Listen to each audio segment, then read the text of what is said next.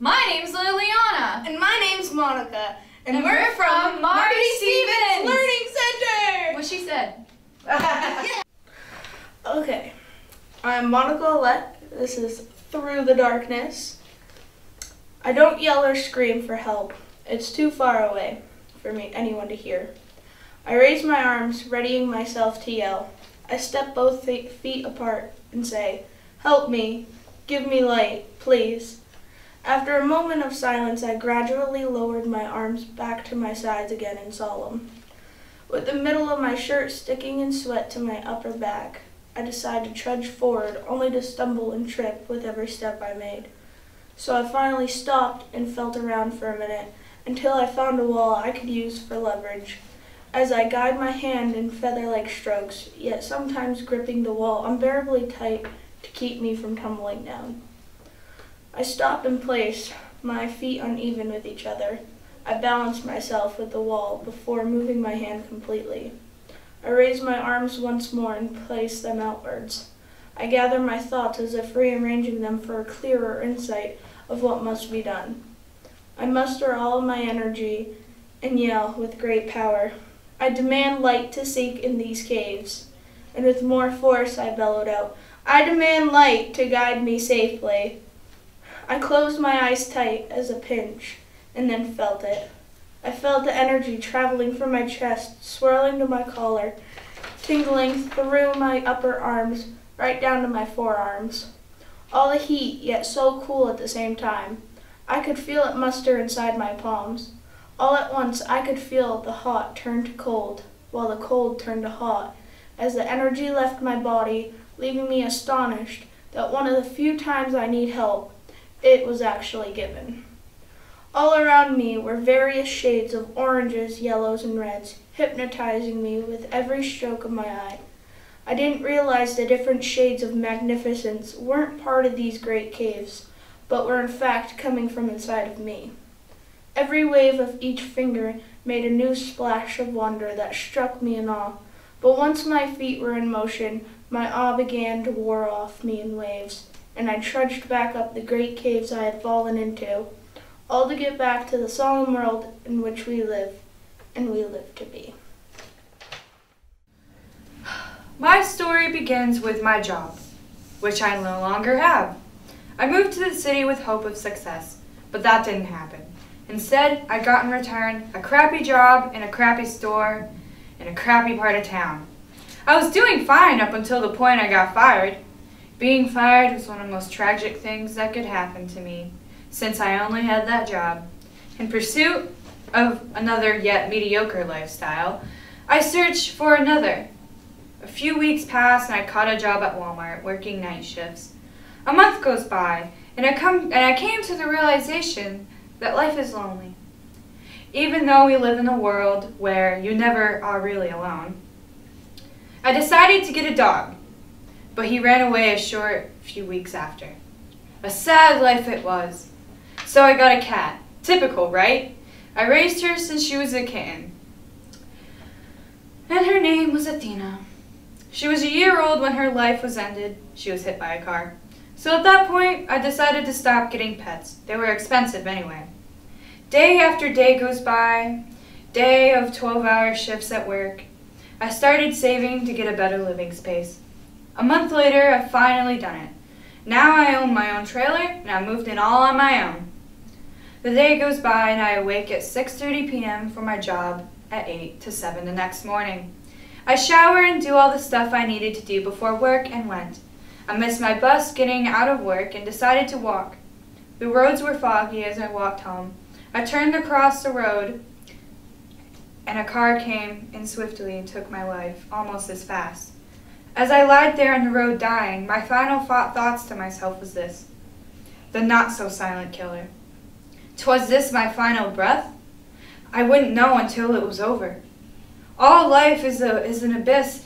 Once you are pushed off the edge, you are falling, and you're forced to go along with it. Some people fall for an entire lifetime. Others, at times, stop falling when they are not supposed to, resulting in an unnatural death. The afterlife can be different for all. I couldn't feel a thing. I take one final breath as I close my eyes and fall into an eternal sleep. The end.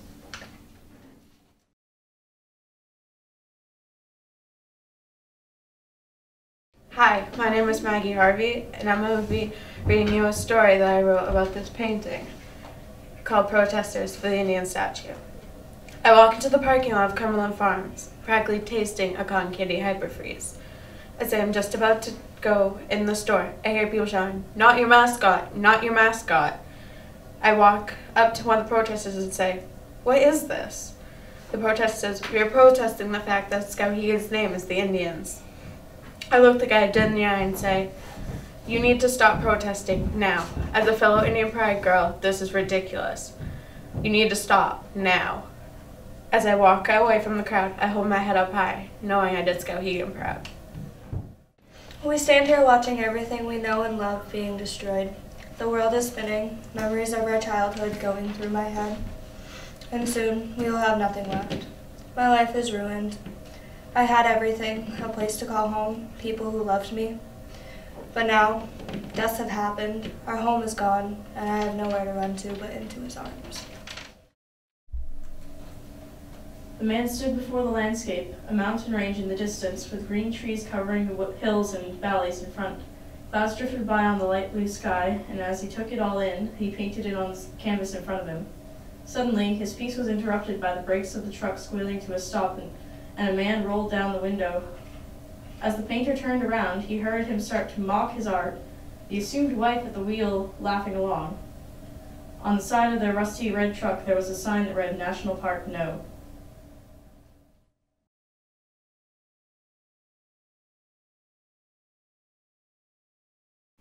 Hello, I'm Elizabeth Fernkiss from Cornville Regional Charter School Skowhegan campus. I would like to read to you a short story written by one of our learners that wishes to remain anonymous. I am blind. I used to be able to see all the colors of the world. Everything was fine when I was younger. Everything was better when I was younger. I used to paint all the time. I loved painting more than anything in this world. The best thing was, once again, all the color, mixing them, smearing them, creating with them. Now, once in a while, I'll take my old paintings, and all I can do is feel them. I liked being able to see everything, and the way everything moved, and the ways everything went together. I liked it better when the world was beautiful. Now it's dark, it's dull, it's boring. I feel like a helpless child being brought into a room with a blindfold, and there's millions of beautiful things around me, my favorite things, but all I can do is sit. Once in a while, I get up and feel around just to torture myself with the knowledge of not being able to actually enjoy what I'm experiencing. It's how I feel whenever I sit on my bed and hold these old paintings. I hate it when people complain about having to get out and do things. Why are they so stupid? Why can't they understand and enjoy the beautiful world they get to see? Why would you just sit and stare at a screen when there's so much you should be enjoying? I'm Lydia. I'm a student from the Cornville Regional Charter School Skowhegan campus, and this is my story. I am so sad because I am the earth. You walk on me and live on me, but you do not care for me. You blow things up and release toxins into the air and waters. You live on me, but you pay no heed to what you do to me. But you live on me. I am the earth. I'm Rachel from the Cornville Regional Charter School Skowhegan campus, and this is my story. My world revolves around me. I am my world, but do I really always want to be in my own world? It gets tiring, really, always having everything about yourself. I've lived so long in my own world, always having everything about myself, only caring about myself. But maybe that is my defense. If I try hard enough not to care, then maybe nothing bad will ever happen, for I will always be in charge of my own world. It will always be me making the decisions. I will always have my feeling of control. But I've lived so long in my world, always there, always alone, that I'm scared to be a part of other people's worlds, to open up my world so it really doesn't belong to me anymore. To drown myself in other people's worlds, to be willing to be polluted or hurt, to allow people to cut out pieces of me as if cutting down a tree that will never grow back. So maybe I shall stay in my world a little longer, even though maybe it is I that is ruining my world. Hi, I'm a learner from Cornville Regional Charter School Skowhegan campus. It was a sunny, quiet, clear, light breeze day. The old man woke up with the sunshine through his window. He looked through the window and saw how lonely the day was. What a colorful day. He said it with an excited, calm voice. He got out of bed and slipped on a pair of green jeans and a navy blue knitted sweater with some black socks. Then he heard Duck bark loudly. Mr. James, the old man, opened his bedroom door. Duck was right by the door, sitting down with his walking leash in his mouth, with dog slobber covered all over it like usual. Duck drops the leash, then barks again. Mr. James picked up the leash, then walks to the kitchen and puts the leash back on the hook, where it was before Duck got it. Duck follows Mr. James to the door, thinking he's going to go for his normal morning walk. But instead, he just puts the leash back onto the hook and walked to the kitchen. "You really want to go for a walk, don't you?" Mr. James said to Duck, and then patted his head to continue walking. Mr. James makes a fresh cup of coffee and goes to the living room, sits down in his casual spot, and turns on the TV. Duck doesn't follow him towards the living room. He just lays by the door, wanting to go for his morning walks. "Duck, oh Duck," shouts Mr. James. Duck gets up and grabs the leash out of his mouth again with all of his slobber all over it, and then you hear Duck's paws run into the living room with the leash in his mouth. Mr. James finishes his casual cup of coffee and then sits down to the table next to the chair. Then grabs the leash, clips it around Duck's collar, walks up to the front door, and steps out. A light comes through Mr. James, giving him a nice relaxation and chill feeling through his spine. "Wow, it's a beautiful day." "Ah," Mr. James says. Then Mr. James and his dog walk down the road. Duck's hair is blowing back as he walks. Then they walk around town. They pass houses and other people, giving them hellos and waves. And Mr. James responds with a simple hello and a nod back. I'm Molly from CRCS Skowhegan, and this is my story. Everything was black, the floors, the wall. You wouldn't be able to see your hand in front of your face.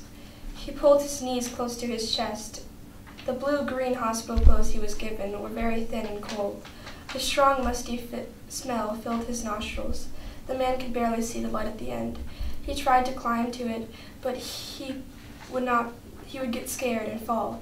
He tried and tried until he was bruised and bloody, but he still couldn't climb up. So he decided to yell and wave his hands at the light, hoping someone would hear him or maybe just see him.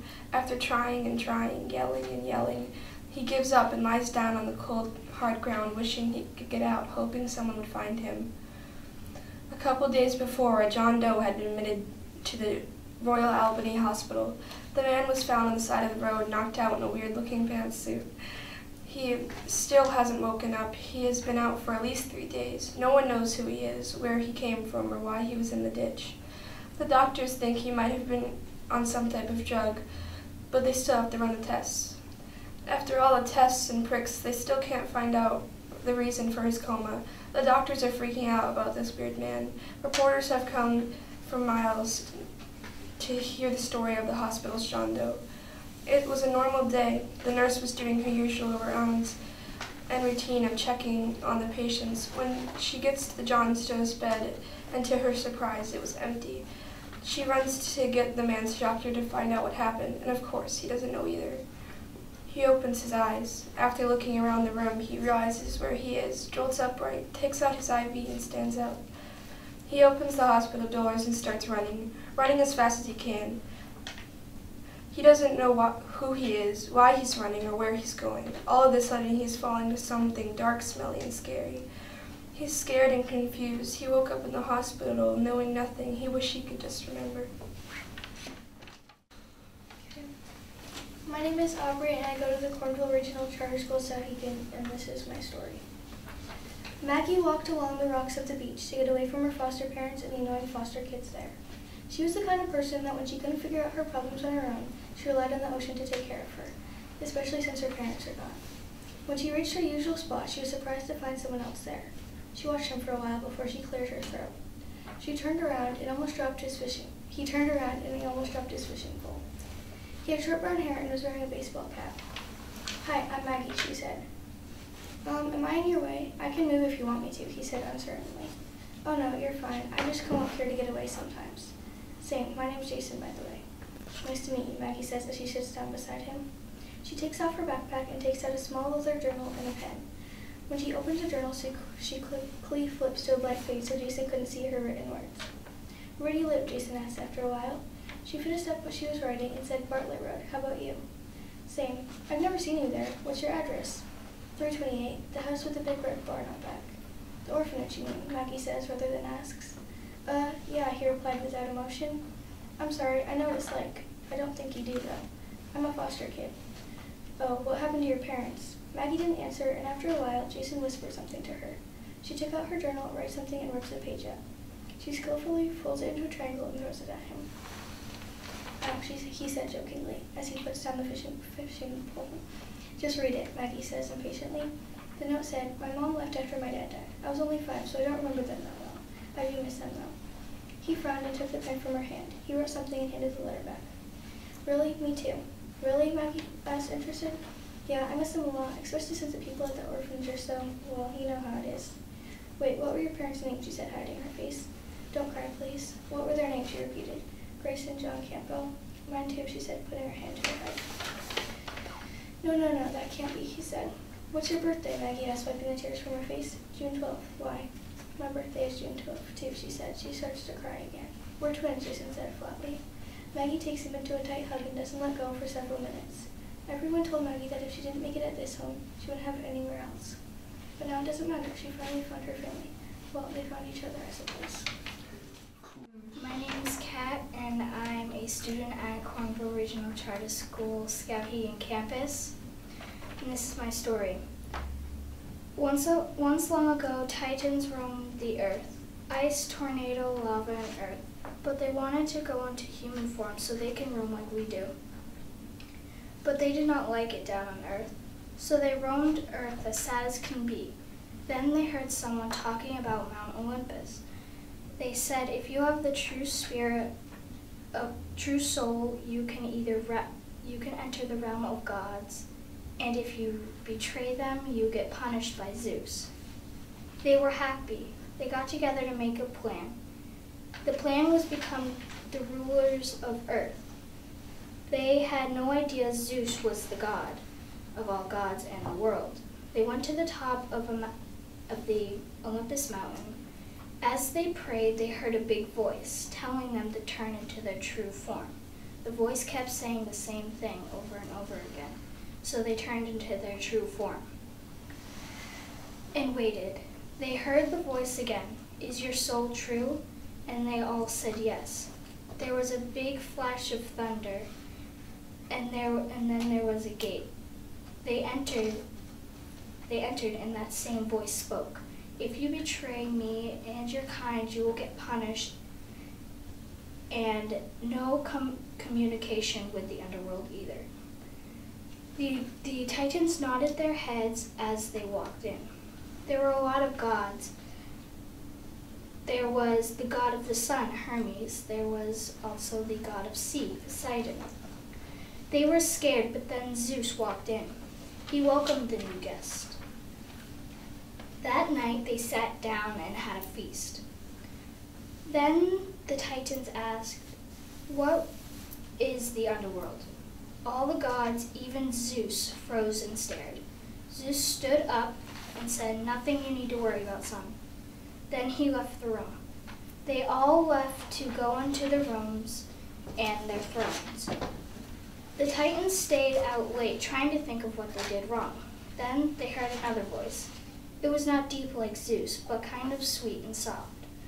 We could not see the person or the shadow in the light of the stars. It was just a voice in the middle of nowhere. It was saying, "Come down to the underworld. It is so cool down there." They looked at each other and said, "No, Zeus said we can't or we get punished, and we don't want that." The voice came again. "Oh, come on. Do you believe him? He won't do that. Come on, it's fun down there." They looked at each other One more time. Fine. Should be fun. They all agreed, and they started to go down the mountain.